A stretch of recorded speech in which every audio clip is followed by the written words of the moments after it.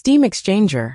This module introduces the steam exchanger and its critical role in surface well testing. It covers the applications of steam exchangers, including hydrate prevention, viscosity reduction, emulsion breaking, foam reduction, and increased burner efficiency. The module details the features of steam exchangers, their principle of operation, selection guidelines, and operation and safety guidelines, ensuring safe and efficient thermal management during well testing operations. Steam exchangers are used to raise the temperature of well effluent for a number of reasons. 1. Hydrate prevention. 2. Viscosity reduction. 3. Emulsion breaking. 4. Foam reduction. 5. Increased burner efficiency. Hydrate prevention.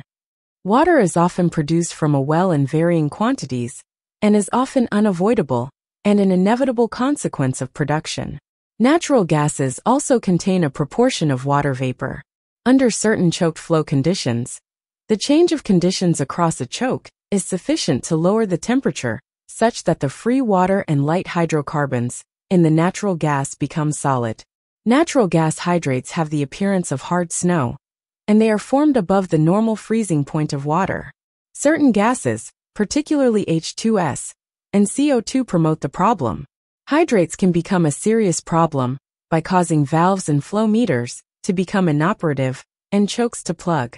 A steam exchanger may alleviate this problem. Viscosity reduction.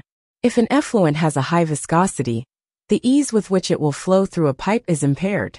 This is not normally a problem in well testing, but occasionally, combined with the effects of changes in composition, as the reservoir fluid is brought to surface, the viscosity becomes very high and causes problems. As viscosity is temperature dependent, heating the well stream helps the flow characteristics. Emulsion breaking. With production of water from a reservoir, it is necessary to separate oil from water.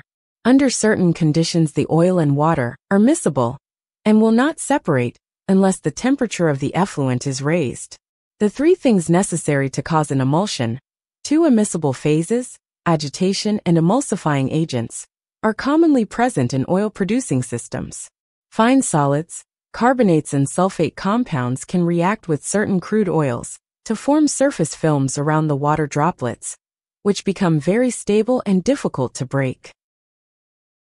Heat assists in the emulsion breaking process by increasing the temperature of the immiscible fluids, reducing the viscosity, deactivating the emulsifying agents, and allowing the dispersed droplets of water to collide.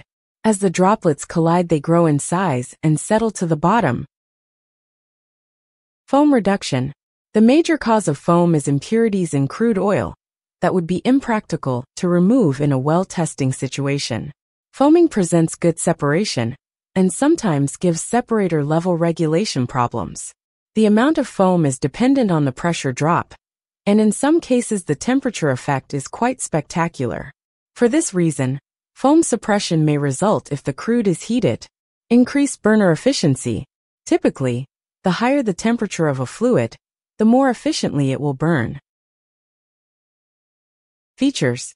Because steam heat exchangers drastically reduce risk, they are used on offshore platforms and in other work conditions where safety regulations do not permit the use of indirect fired heaters. The steam heat exchanger is a steam vessel with 2 coils through which the well fluid passes. A choke assembly between the coils enables the well to be controlled at the steam exchanger instead of at the choke manifold. An inlet manifold with 3 gate valves controls fluid flow and provides a way to bypass the coils and choke. To maintain a preset temperature, the steam flowing into the vessel is regulated by a steam control valve SCV on the steam inlet. A steam trap is mounted on the steam outlet line. The exchanger requires an adequate steam supply for operation. Some rigs have a sufficient steam supply, but usually a steam generator is required. The steam vessel is protected by a safety relief valve and a high-pressure pilot connected to the emergency shutdown system. The steam exchanger is insulated on the outside with glass wool and is covered with an aluminum jacket. Principle of operations. The unit is skid-mounted with a protective flame and consists of a steam vessel containing 2 coils through which the fluid passes. The choke assembly enables the well to be controlled at the heater rather than the choke manifold after the well fluid has passed through the first coil section. The inlet manifold of 3 gate valves controls fluid flow and provides a bypass of coils and choke. The steam flow into the vessel is regulated by an automatic control valve on the steam inlet to maintain a preset effluent outlet temperature. There is a steam trap on the steam outlet line. The steam vessel is protected by a safety valve with a flange, available for either an additional safety valve or a 6-inch bursting head. The steam vessel is insulated with glass wool and is covered with an aluminum jacket. Steam heat exchangers are required in certain geographical locations where regulations do not permit the use of indirect heaters. As there are no naked flames like in the indirect heater, the steam exchanger is intrinsically safe in terms of risk due to fire. Whenever the steam heat exchanger is anticipated, it is necessary to check the availability and characteristics of the steam supply. Most offshore rigs do not have sufficient steam generation capacity. Under these circumstances, it is required to supply a steam generator, which is usually rented from a specialist firm and located on a safe area on the rig. Steam heat exchangers generally have an output of 4.3 million BTU per hour and are available in 5K, 10K and 15K psi working pressure designs. Steam trap. The temperature controller system continuously monitors the difference between the effluent temperature leaving the steam heat exchanger and its set point. It produces an air signal that is a function of this difference, which is transmitted to a control valve. This control valve regulates the steam intake. The steam trap, or automatic bleeder, has 2 main functions. 1. Maintain the steam pressure inside the body of the steam heat exchanger in order to give the corresponding temperature. 2. Eliminate water or condensed steam from the vessel without letting steam escape. Safety relief valve. The safety relief valves are installed on all pressurized vessels to protect the vessel from being pressurized above its working pressure. On the steam exchanger there is one valve set to open when pressure exceeds working pressure. If the steam exchanger vessel pressure acting on the piston exceeds the spring force acting opposite way, the valve lifts from the seats and open. Equipment and selection guidelines. Equipment.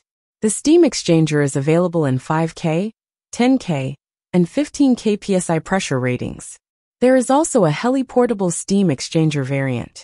Selection guidelines.